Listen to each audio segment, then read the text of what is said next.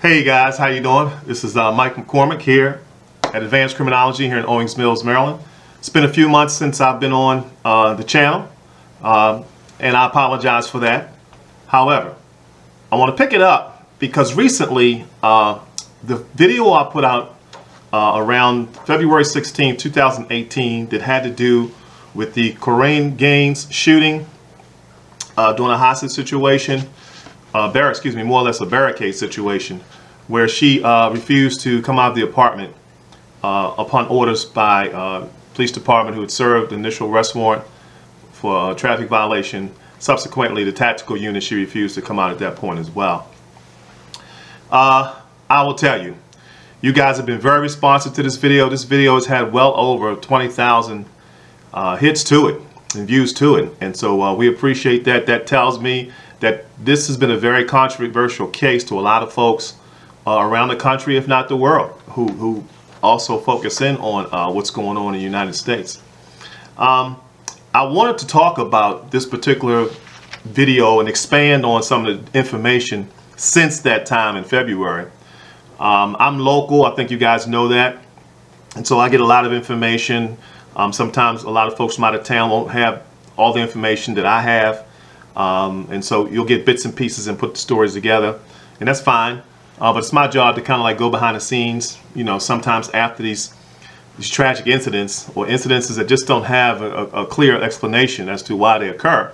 And then I try to explain, you know, what I believe based upon the facts and circumstances that have come to light since this shooting, and explain to you exactly what transpired. So here we go. Today is August the 19th, 2018. So let's pick it up. There's been a lot of, I want to say, myths. When I look at some of the comments that came out in reference to this particular case, don't get me wrong, this is what I consider to be one of the best forums that's out there, is this particular channel when it comes to listening to the folks' different opinions. And I respect all opinions. I may not agree with everything you say. Certainly you may not agree with everything I say. But at some point, it's good for the exchange dialogue. I try to tune out some of the negative stuff and some of the racist stuff that I see, because it's really not warranted. I mean, we're not here talking about race. I will tell you that right now. So if you think this case has something to do with race, I would not interject race where race does not be interjected. And I'm going to say this, even though I feel like some of the things that happen, and I won't say feel, but let's just say that I understand why certain people would feel a certain way about racism in this particular case, based upon the history of what's been going on with police departments around the country. I will also say this, that when you put race into a situation, right, you also have to factor in that that may not be the case often. And I'm here to tell you that sometimes when decisions are made, whether it's a jury or not, they're not necessarily making that decision upon race in many cases. It's just they've been asked to look at the facts and circumstances as they've been interjected through the attorneys in cases, or what the judge has outlined that the case may be, or the state, the case that they bring. I sit in a lot of courtrooms and have sat in many courtrooms since the 80s, when I first began on the police department in Baltimore City. I want to also comment that there was a statement made by a viewer. I didn't take it personal, but I will tell you this, is that I worked in one of the toughest areas of the city for 10 years in the police department. Those of you who are not from this area, I ask you to Google the Murphy homes, Lexington Terrace homes back in the 1980s, and the crack epidemic that occurred. And if you Google that information, you'll come up and you'll see how the city looked at that time, the high rises that were involved, and I worked specialized units, and I worked undercover and buying narcotics as well. So no, I just didn't sit behind a desk. I'm very fortunate in many ways because I spent time in the military, spent time in the police department, and I decided to go to college to get a lot of the theory, as they say, about certain issues when it comes to criminal justice. So I'm not apologizing because I did all of that. I did all that so I can sit here today and give you a better perspective as to what goes on in the criminal justice system. See, we just don't focus on policing. We focus on everything. We focus on the court system. We focus on probation and parole. And we focus on correctional issues as well. So it's just not policing. Policing just at this point in time in our history takes a forefront to everything, to a lot of issues that are going on around the country. So we're going to talk about them. The news is going to certainly talk about them.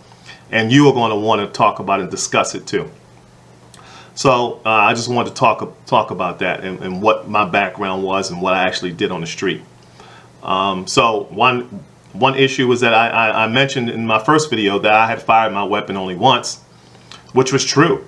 The only difference is that what I didn't say is that probably in that 10-year period, I probably had over 1,000 arrests, probably wrote somewhere in the neighborhood about 50 or 60 search and seizure warrants for narcotics. And in one of those particular cases, we were able to uncover a stolen officer's weapon in East Baltimore, based upon one of the warrants I had wrote in West Baltimore. So, no, I didn't sit behind a desk. Now I was out in the field. I was a field training officer. Field training officer in any police department is an officer who's assigned a particular academy trainee, and that's probably like the last thing that a trainee has to do is go out in the field and field train with experienced officer. And so I did that for about 3 years, and I was asked to evaluate officers, and I think out of all the officers I evaluated, there was only one that I had questions about whether or not they could actually transition from the academic academy training to actually how things run on the street. So other than that, that's pretty much it. Okay, let's get off of me. Let's get into this particular case here. Okay, as you all know, the jury awarded $37 million in damages to Korryn Gaines, a 23-year-old Randallstown girl who was shot and killed by police officers after a 6-hour standoff. There was a jury of 6 women, and there was a shot fired by Corporal Royce Ruby. He killed her, and at the same time, the bullet struck, ricocheted off the refrigerator, and hit her son, Cody. And the jury basically said that the shot was not reasonable, and therefore violated her civil rights under the state and federal statutes. Now, you can't, when you follow stuff in legalese, right? You can't blame her at this point if in fact that a jury said that it was not reasonable and therefore violated the civil rights under state and federal statutes. If we're going to have some semblance of law in this country, we certainly have to go by what the juries found, even though we may not like their decision. So it breaks down like this.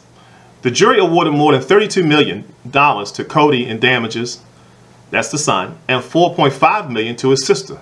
A lot of you didn't even know that she had a second child, and the name was Carson, that was awarded $4.5 million. Gaines' father and mother were awarded $300,000 and $307,000 respectively. And the Gaines estate itself was awarded $300,000. Now Maryland, the state of Maryland is a cap. A lot of states have caps on liability in certain cases. However, there were a lot of speculation by some of the legal people who said that they didn't think that they may not see a full amount of the award. And in fact, you need to know too that there was no punitive damage is awarded either. So I just wanted to bring that particular thing up. Now, if you didn't know, let's see, let's go back here because I'm reading some of this stuff from notes that I've taken. Okay, let's go back here. Okay, as you guys know, the case garnered national attention. The Baltimore County State's Attorney's Office said they were appealing it, and that's still under appeal. If you didn't know, it's been since February, so the case is still under appeal. Moving forward here, it says here that the Gaines family attorneys expressed relief that the jury agreed with them and found the shooting was wrong. Some said they were frustrated that actually Ruby, the detective, is still on the force, and that he was also promoted from where he was to a corporal, I believe. The testimony, and I want this is important because it says here, the testimony and legal arguments in the trial centered on the events that led to Ruby's shots that day. Now, mind you, you need to know this. Let me set this up for you. Basically, Miss Gaines is wanted on a traffic warrant. Typically in Baltimore County as well as Baltimore City, when the bench warrant is issued, they send out teams of officers to make those arrests. Now, although the bench warrant may be for traffic and it's kind of insignificant case, if you will, it's still a warrant no matter what. No matter how you describe it, the adjective you put in front of it, bench or otherwise, it's still a warrant for an arrest. All you got to do in this particular state is not show up for traffic court, and I will tell you a bench warrant is issued for you immediately for your arrest. Okay, it's a contempt of court charge is what it is. So minor as it may be, it's still a warrant that police officers can come to your door 4 or 5 in the morning, knock on the door, and enter the premises to make the arrest. Okay, so I just wanted to explain that to you because some of you had asked the questions whether or not that who serves those types of warrants. Well, yeah, we have an apprehension unit in this state and city that every day, 24 hours a day, serve these types of warrants. Okay, moving on. So the 2 officers approached the apartment. The boyfriend and his son actually leave the apartment, leaving Miss Gaines and her son in there. Excuse me, the boyfriend and the daughter. They leave. Miss Gaines and her son stay. Now, officer testified, the first 2 officers actually that got there, that knocked on the door, that when they first got there and they opened the door up, they saw her holding a weapon and pointed at them. They immediately shouted gun and backed out. Now, I want you to keep this in mind. Just a state of mind of let's say Miss Gaines, that if she really wanted to fire this weapon, she probably would have fired it. It seemed to me that if you have this many feelings about policing in this state, and you feel that way strongly about your position about being a citizen in the United States, that the time to act, the time to show that you don't agree with policing was to fire on those officers when they first came in your home. She didn't do that. They backed off. And at that point, they called for the tactical units to come and assist. And this is what leads Officer Ruby to the scene because he's part of that tactical unit. Okay? And I'm sure the officers basically gave a description of what they saw when they first got there, a description of the weapon, you know, description of her, and what they could vaguely remember seeing. All right. So now we have a 6-hour standoff, pretty much, where everybody's trying to talk her down. Mom, father, other relatives. I think they had a psychologist on site, and they're trying to talk her down. Now, let's get to the critical point here, because the speculation is, and I'm going to correct myself. In the last video, I said that 2 rounds were fired. However, we now know that 4 rounds were fired, and they all came from Officer Ruby's weapon. Miss Gaines never, ever fired her weapon. She never fired her weapon. Other than brandishing that weapon in the 2 officers' face initially, that was about the closest that any of those officers would have come to losing their life. When you look at the scenario of how the apartment was laid out, and Officer Ruby at the doorway in the hallway of this apartment building, he takes a ill-advised shot, which was, it indicated that in the trial, that it was an ill-advised shot. It was also indicated that this was a shot that was not taught or trained by the SWAT team Education Academy. So we all know and can all agree at this point that it was an ill-advised shot, particularly with a child in tow. And basically he shot through a kitchen wall, and he testified that he did not specifically know her whereabouts in that kitchen. He probably just timed it as she went in that particular in the doorway of the kitchen area and fired that weapon. Okay. Now, where it gets tricky and where it gets kind of where we now know why the jury kind of leaned the way that they did was that once the shot was fired, there wasn't an immediate entry to the apartment. They waited a few seconds and then came into the apartment, and Officer Ruby alone. Remember now, this is a tactical team with several members to it that entered that apartment. No one else fired a shot other than Officer Ruby. So now he's got to account not only for killing her with the first round, he's got to account for 3 more rounds that he pumped into her, according to court documents, according to testimony, according to forensics, because somebody asked me online about how do I know so much. Well, the forensics is out there. The case is out there. So, you know, at this point you can go back and do a little research yourself, and you'll see that in fact 4 rounds were fired. There was also reports that she fired her shotgun. In fact, she never fired a shotgun. And again, this was all out there on the media. And I'm not talking about the local news media. They never said that. This is some of the social media nonsense that was out there, that she had fired her weapon. In fact, it never happened. So I wanted to clear that up, some of the myths that were out there. Okay, so as we move forward here, this is what the officer testified to. And he says that Gaines had immediately entered the kitchen first. And, Cody, her son, went into the kitchen. Okay, and then his mother followed him. And as Ruby watched his testimony, he said he saw her braids and the barrel of her shotgun raised. It was then that he fired from the building's hallway, again, out in the hallway of an apartment complex, right? You fired through drywall to wood, and he says where he thought, quote unquote, says where he thought Gaines was. Then he entered the apartment and shot Gaines in black and white. I'm reading it to you 3 more times. Okay. He testified there was no choice, that officers were going to die if he didn't take the shot. Well, he already took the first shot. The first shot was a fatal shot.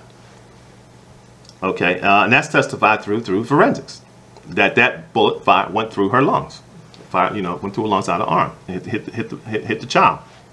The 2 of the bullets, and excuse me, let me go back and clarify this, because now this is coming from forensic stuff here. It says here that 2 of the bullets, not just 1, but 2 of the bullets also struck Cody, hitting him in his cheek and arm. Okay. So, you know, this is what's out there in terms of what has already been reported, what has also been clarified by reputable media, local media. The Sun, Baltimore Sun is probably one of the most reputable when it comes to the beat reporting and police reporting in this state.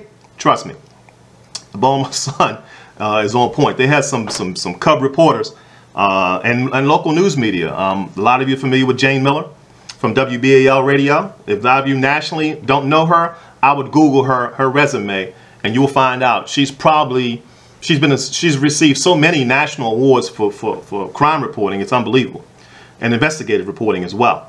That if you really read her resume, you'll see that she is, par none, one of the best news reporters in the Mid-Atlantic region here in this state. Sorry about that. I had to take my phone here and just put it on vibrate for a second. Okay, so I wanted to bring that to your attention, as again we have received so many, and we certainly, let me tell you something. I appreciate every comment that I get, whether some of it's negative, some of it's positive, some of it's racist, as I said before. But, you know, we're beyond that. We want to look at the facts of the cases.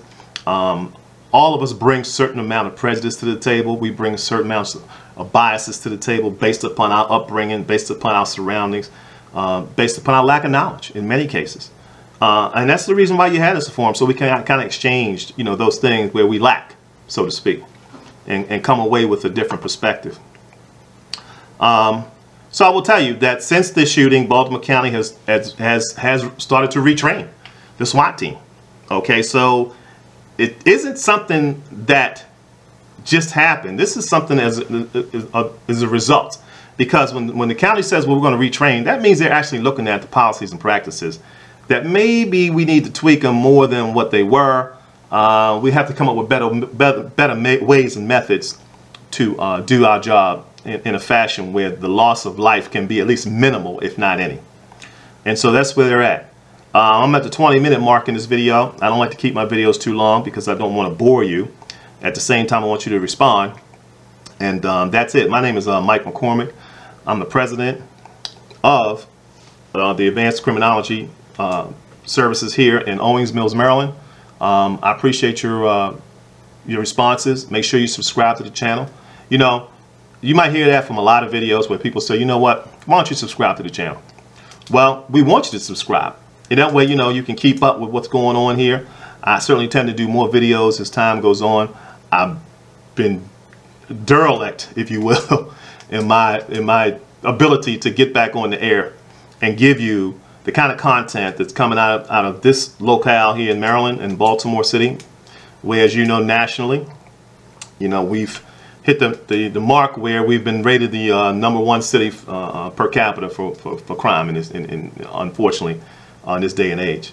So there's a lot of things going on that need to be rectified, and I'm sure those things will take place. In the meantime, in between time, I thank you for your time and attention to this video.